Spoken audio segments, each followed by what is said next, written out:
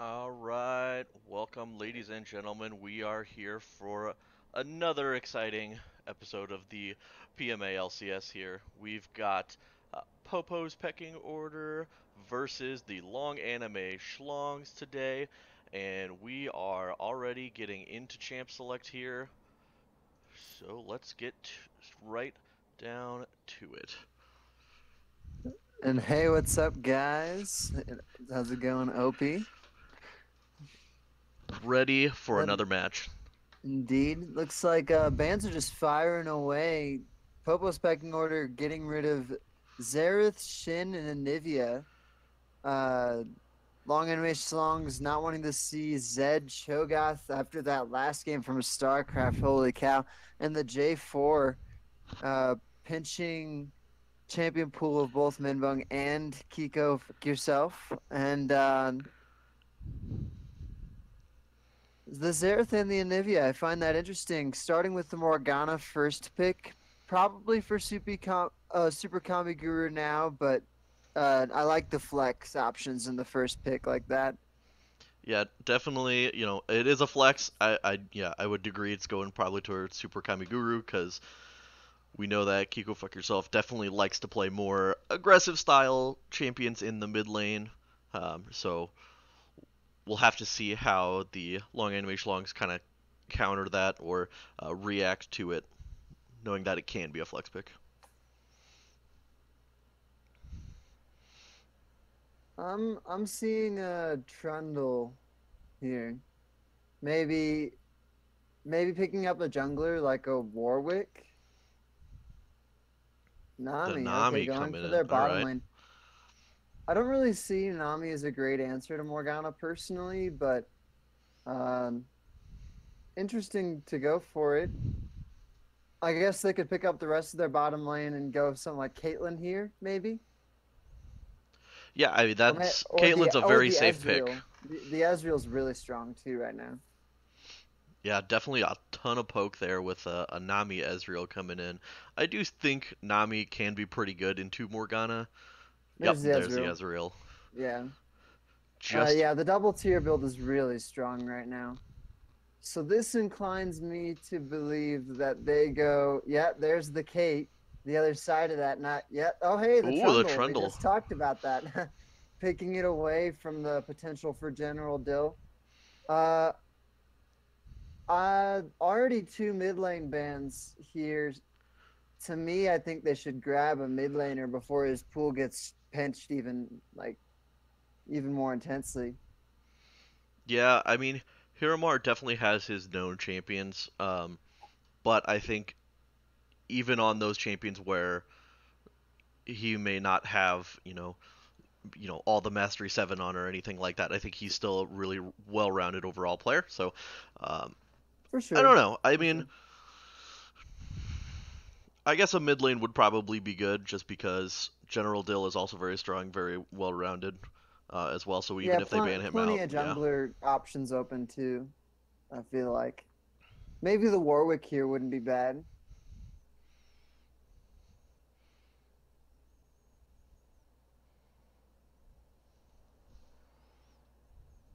We are the youngsters being spammed in the chat. Ooh, the Camille coming in. Hmm. Assuming You more than know, likely for General Dill, but no, I I think have that's seen for it in Neil the to jungle steal. recently, so. I think that's for Neil to steal. I I doubt that's for General Dill.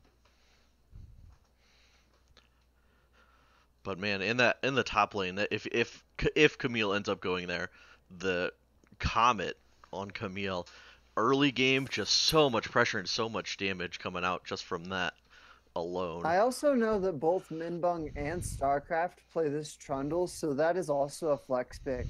So I like that we have the double flex picks coming out, really making it to where this what to go with for this fourth pick for the long animation songs is a little bit more a little bit scarier. And that so they get rid of the Orn and the Ziggs. Yeah, Zig's a big champion from Hiromar. Does play it quite a lot. Super range, just sit back and poke. A classic Greg champ as well. Oh, for sure. Hmm.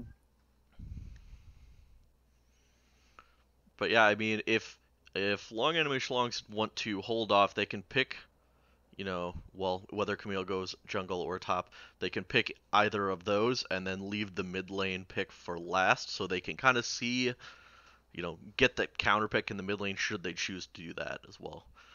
And they get rid of the Nasus too. Really doubling down, saying that this is obviously a Trundle jungle. Uh, we're gonna get rid of your other potential top lane picks.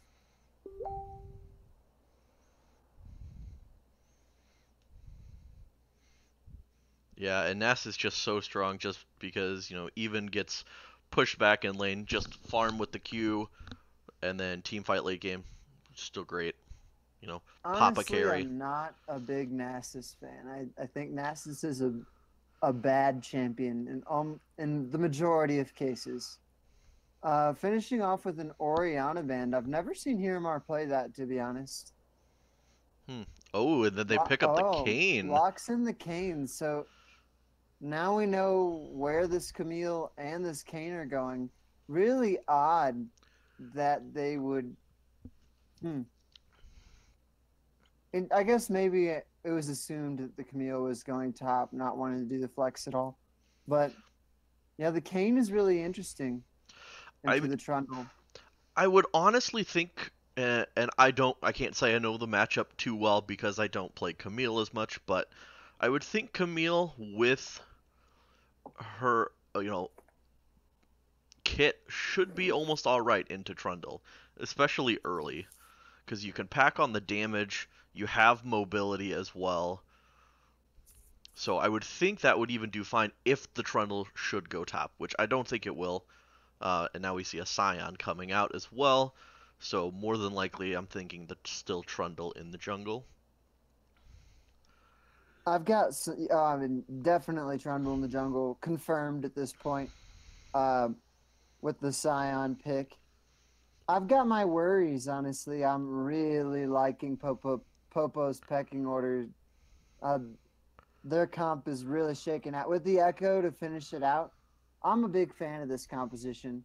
Lots of wave clear, lots of crowd control, really consistent engage. The Caitlyn gives really nice siege potential with both between the traps and the long range autos, and the zoning between the pillar and the just the beefiness of the Scion really rounds out Mm-hmm. this comp.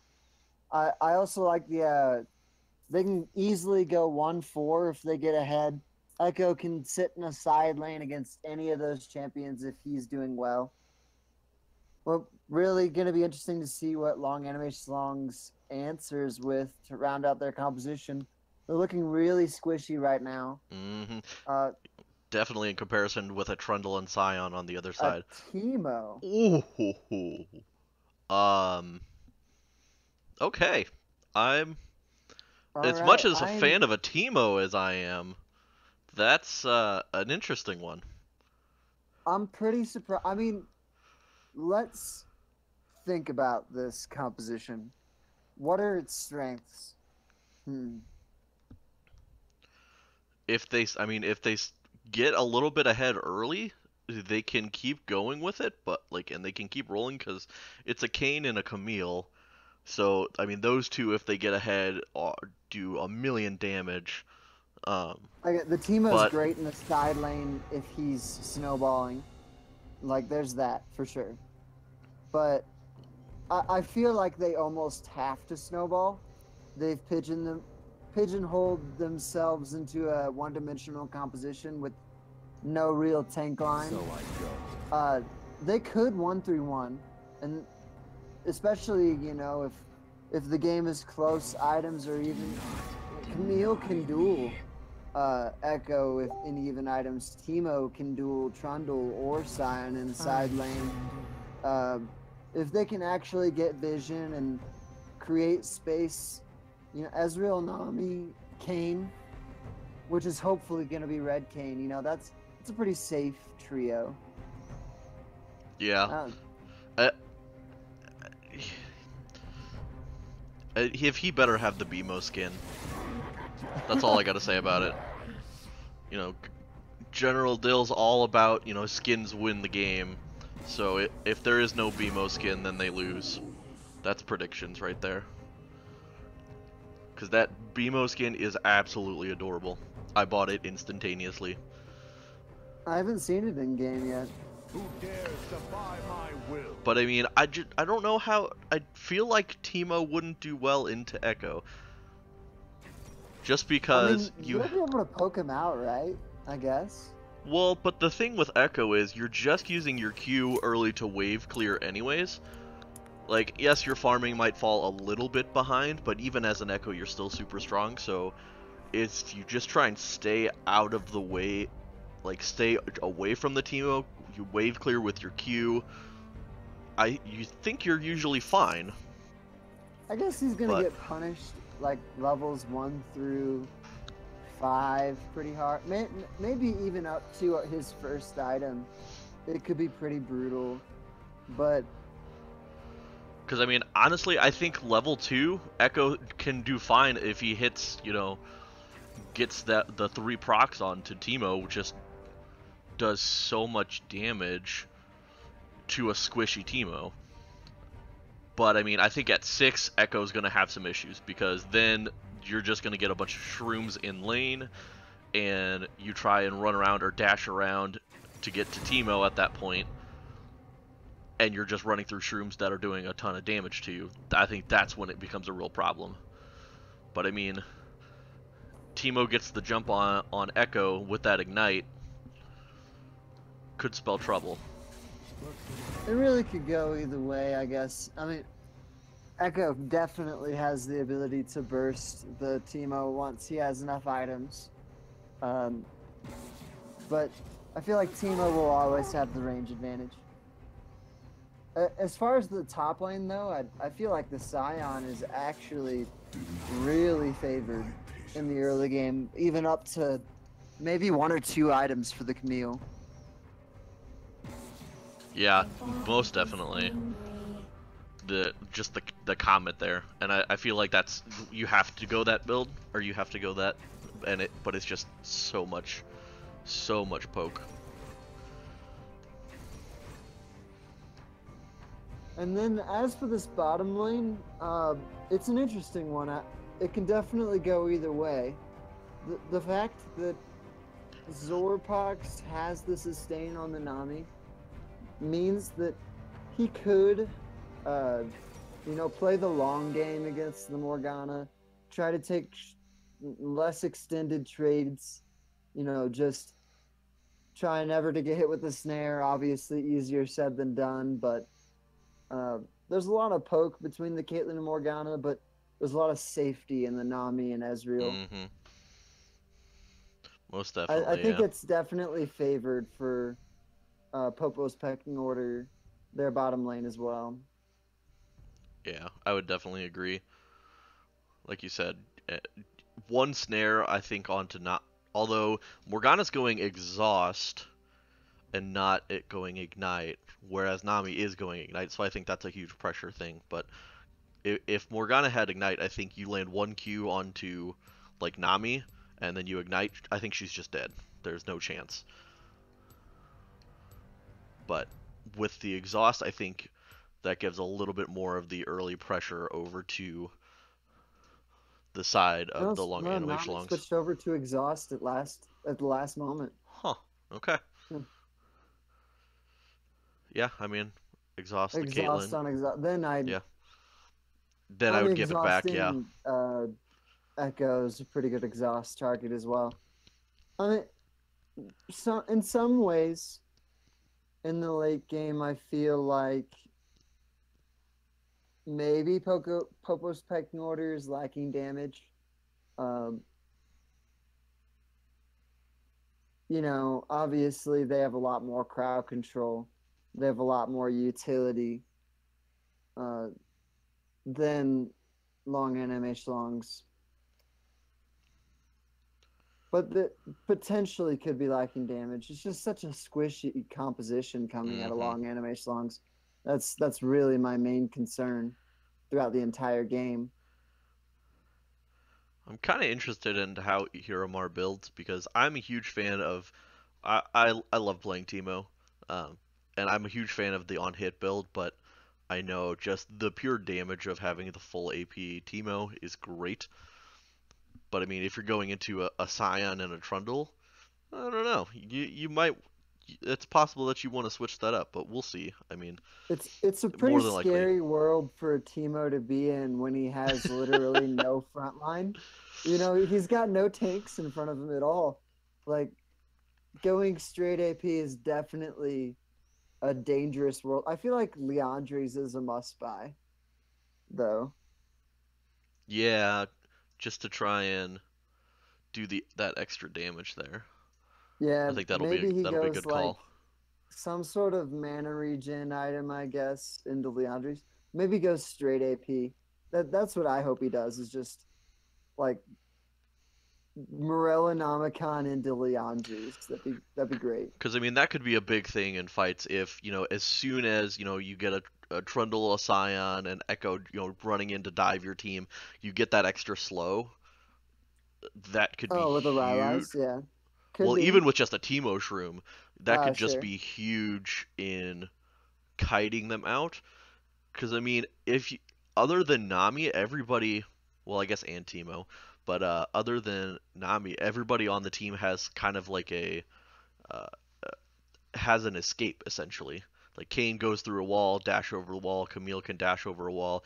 Ezreal's got his dash as well. I mean, there's a bunch of escape potential and kite back potential, which is what they're gonna have to do once you start getting to these team fights. And that's where I think the Teemo Shrooms are going to come into play really well because you kite back, they take a bunch of Teemo Shroom damage. You kite back, they take a bunch of Teemo Shroom damage, and suddenly the fight's in your favor, and then you just re-engage. And with Camille, And you're in going to be some trying ways, to lock down that yeah, Caitlyn. yeah. I get what you're saying. That's kind of optimistic because then you have to make sure that you're fighting around the team mushrooms or in areas in which you can actually make that happen consistently. All right, he's got the BMO skin. They win.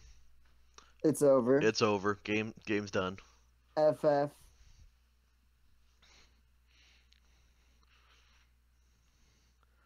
But I Yeah, mean, that yeah. is adorable. Holy cow. Pretty overpowered. Hmm.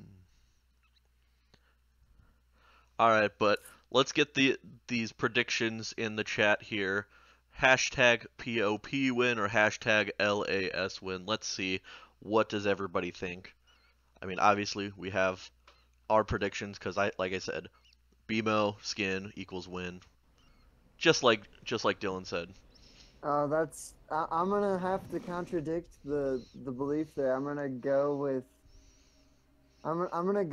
the Popo's pecking order. I think their composition's really strong. So we got it split here. So chat, we need you to decide this for us. Cut the tie.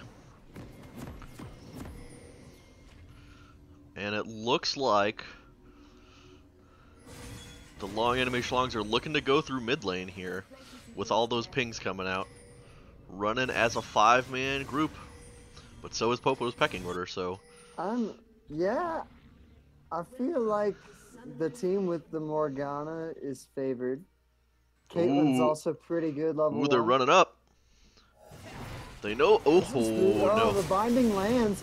Going for the pop-up.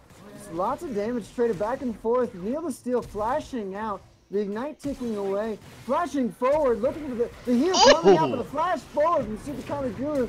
Another Ignite gonna tick away. Heal coming out, trying to save him. StarCraft falls to the turret. Flash forward from General Dill. He wants this. Picks up Super Comic Guru, but dies in the process. Sorpok's trying to limp away from StarCraft's decaying body. What a level 1 cow. Oh, that was. Let's think about the aftermath. I suppose at this point, lots of summoners used. Sorry, Quite stream a lag. few. But yeah, so we've got bunch of summoners burned, 2 kills on each side. We've got both of the top laners with a kill. Super Kamiguru coming up with that first blood, and then Tebow comes up with a kill as well in the mid lane there. So really Bring up my scoreboard. So yeah, it looks like both top laners went back and they bought boots off of that. Super Kami Guru came out with the refillable potions.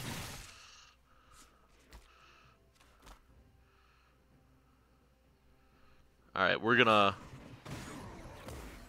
pause this here for a second, because we're getting apparently a lot of lag. Like I said, I don't stream a lot, so we're working on it. So Ali, I paused here at 2:15. We're gonna let it roll for a second. All right, you're at 2:15. We're just gonna let it hold out for a minute. All right.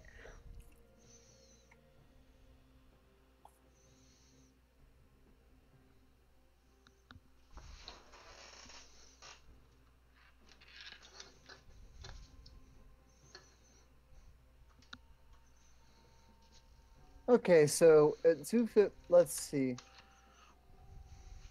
We've got a red start straight into Wolves.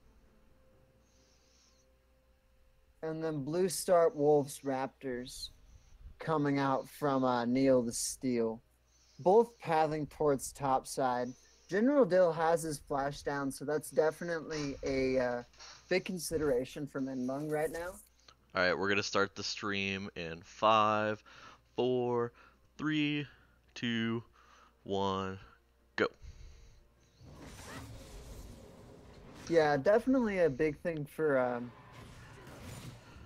Minbung to think about would be pathing top, which is why I imagine Neil the Steel is also pathing towards that side, trying to be defensive for his top laner.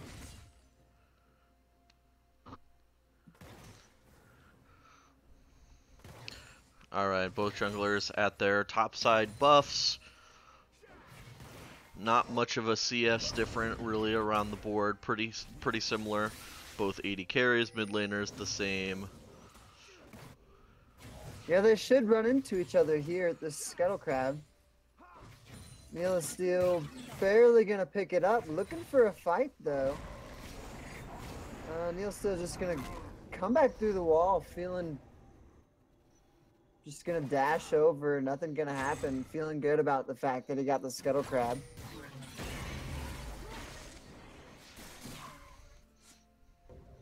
Not a whole lot going on so far.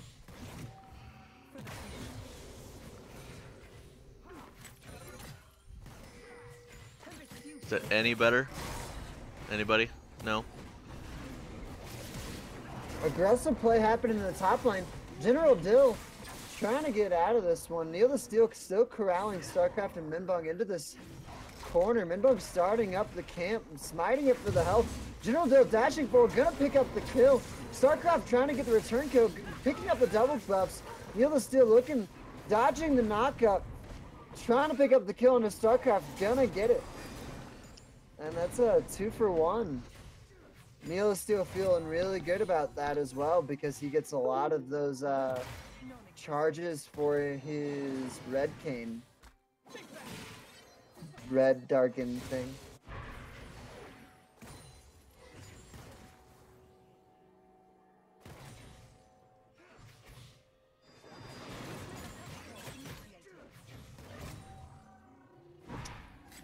Yeah, bottom lane looking pretty passive so far though. Not much going on. Same with mid, just a bit of trading.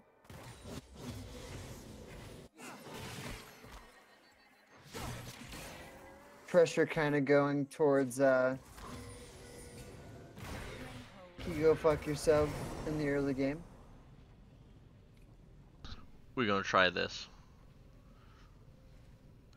See if that fixes anything.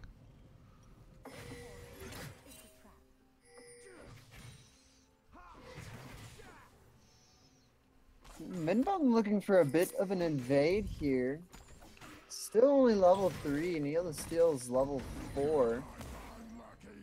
Gonna see him at Wolves. Super Kami Guru now is in the area as well. Just gonna push him out of his jungle.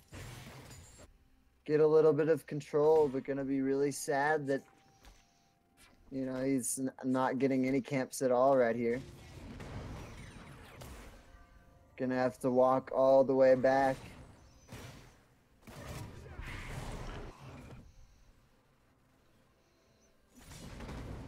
About 1,000 gold leads so far for long animation songs.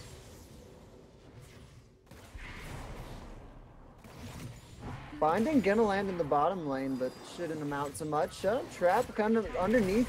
A lot of bursts coming through, forcing the heal out for Digital Love. That early game pressure coming out of the Morgana that we talked about. Still having issues, OP? Apparently.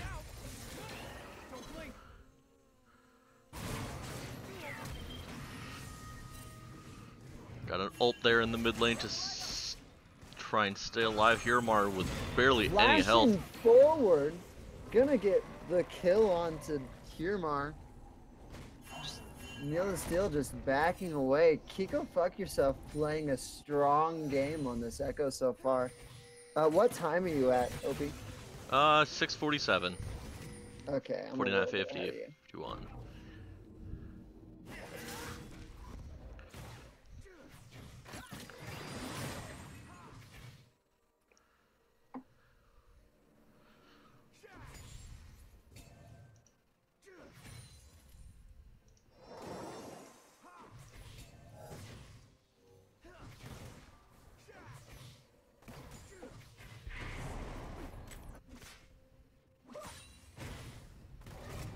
Yeah, so far a pretty even game.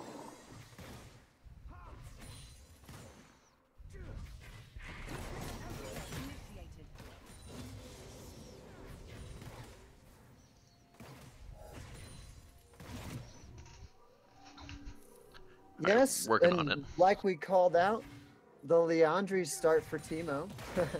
I like that build quite a bit, actually. Binding gonna land in the bottom lane. Not gonna amount to much. Digital Love just gonna arcane shift away.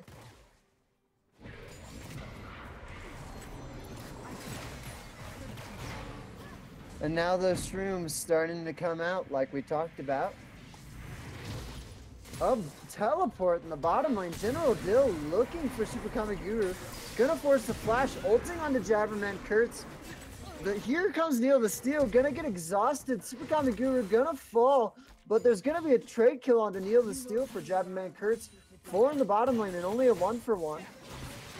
Feels pretty bad as Minbong's here, just gonna look for some aggressive trading in the mid lane as well. A lot of fighting.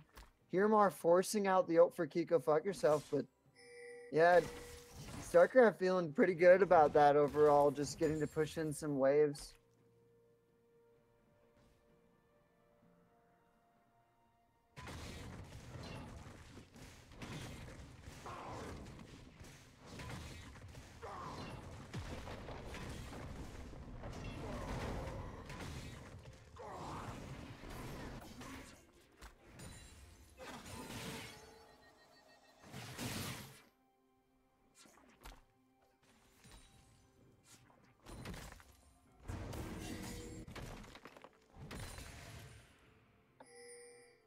Neil the Steel looking top right now, but just gonna walk away.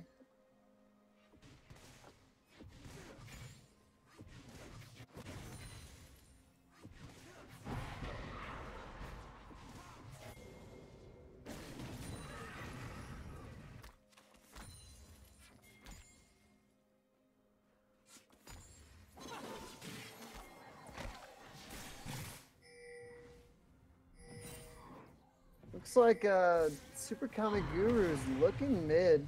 Neil the Steel's hanging around this area though. Coming up behind. Gonna use the ultimate on Hirmar. Hirmar has no flash. The root lands, but he's looking for the trade kill. The ignite ticking. Gonna get the trade kill back. Feels bad, man. died with his ultimate up. A nice play, nice turn from Hirmar though. Neil the Steel on a pink ward starting up this Mountain Drake.